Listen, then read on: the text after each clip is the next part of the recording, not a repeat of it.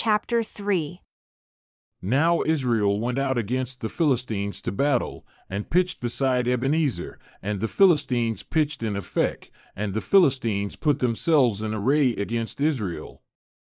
And when they joined battle, Israel was smitten before the Philistines, and they slew of the army in the field about 4,000 men.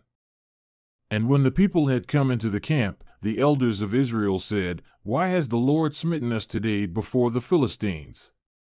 Let us fetch the ark of the covenant of the Lord out of Shiloh unto us, that when it comes among us, it may save us out of the hand of our enemies.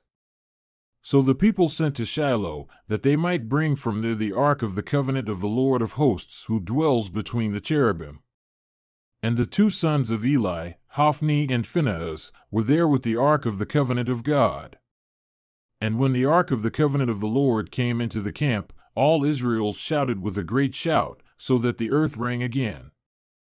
And when the Philistines heard the noise of the shout, they said, What does the noise of this great shout in the camp of the Hebrews mean?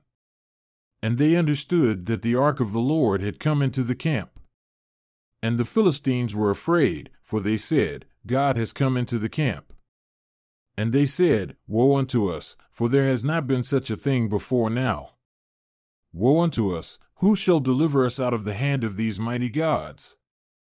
These are the gods that smote the Egyptians with all the plagues in the wilderness.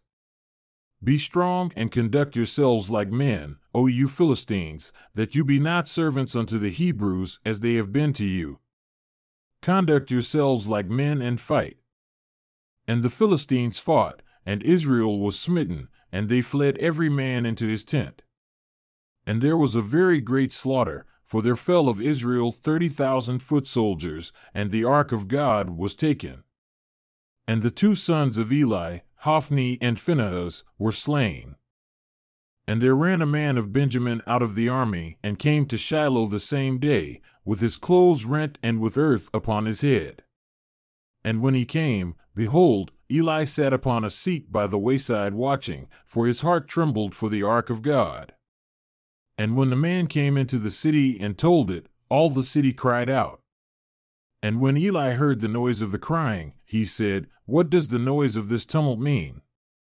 And the man came in hastily and told Eli.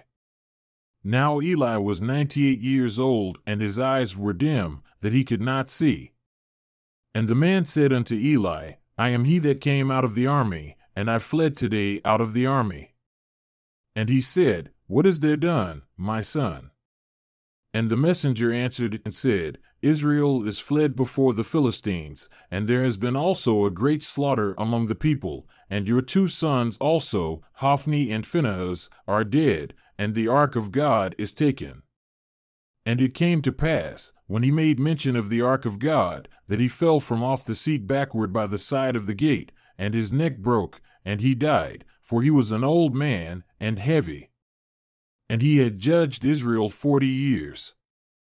And his daughter-in-law, Phinehas' wife, was with child, near to be delivered. And when she heard the tidings that the ark of God was taken, and that her father-in-law and her husband were dead, she bowed herself and travailed, for her pains came upon her. And about the time of her death, the women that stood by her said unto her, Fear not, for you have borne a son. But she answered not, neither did she regard it. And she named the child Ichabod, saying, The glory has departed from Israel, because the ark of God was taken, and because of her father-in-law and her husband. And she said, The glory has departed from Israel, for the ark of God is taken. And the Philistines took the ark of God, and brought it from Ebenezer unto Ashdod.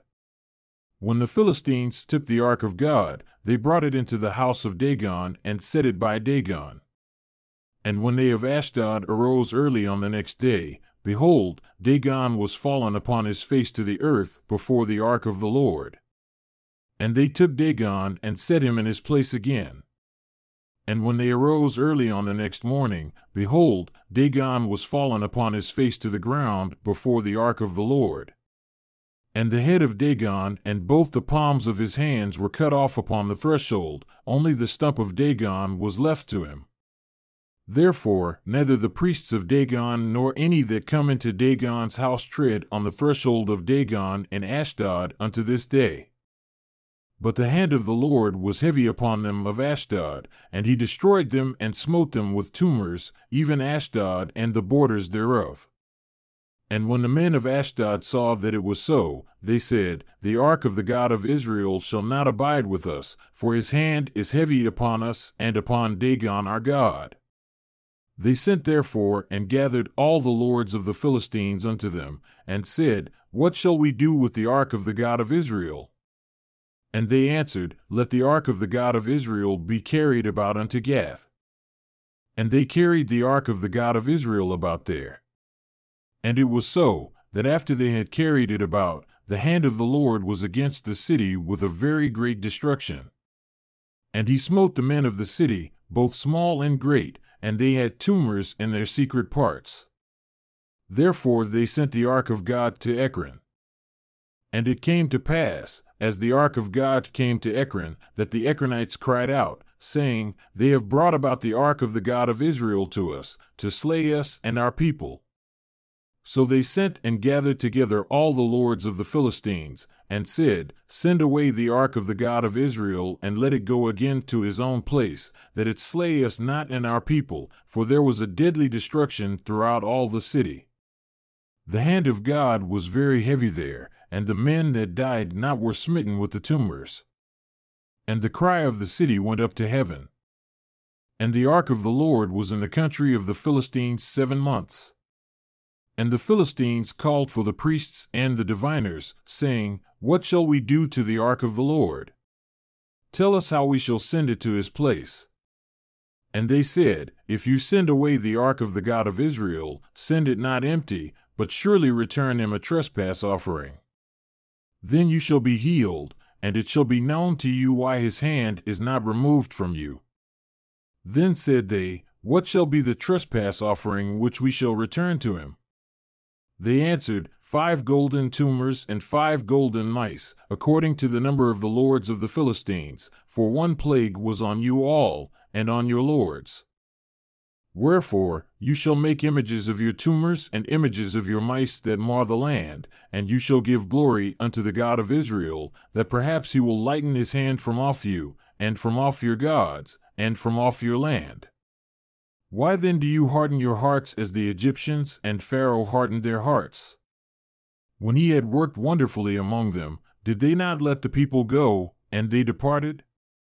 Now therefore make a new cart, and take 2 milk-giving cows on which there has come no yoke, and tie the cows to the cart, and bring their calves home from them. And take the ark of the Lord, and lay it upon the cart.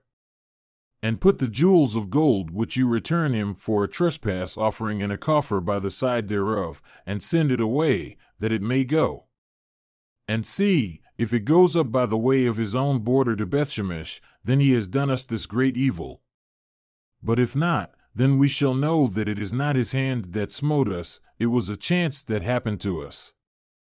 And the men did so, and took 2 milk-giving cows, and tied them to the cart, and shut up their calves at home. And they laid the ark of the Lord upon the cart, and the coffer with the mice of gold and the images of their tumors. And the cows took the straight way to the way of Bethshemesh, and went along the highway, lowing as they went, and turned not aside to the right hand or to the left. And the lords of the Philistines went after them unto the border of Bethshemesh. And they of Bethshemesh were reaping their wheat harvest in the valley. And they lifted up their eyes and saw the ark, and rejoiced to see it. And the cart came into the field of Joshua, a Bethshemite, and stood there, where there was a great stone. And they cleaved the wood of the cart, and offered the cows a burnt offering unto the Lord.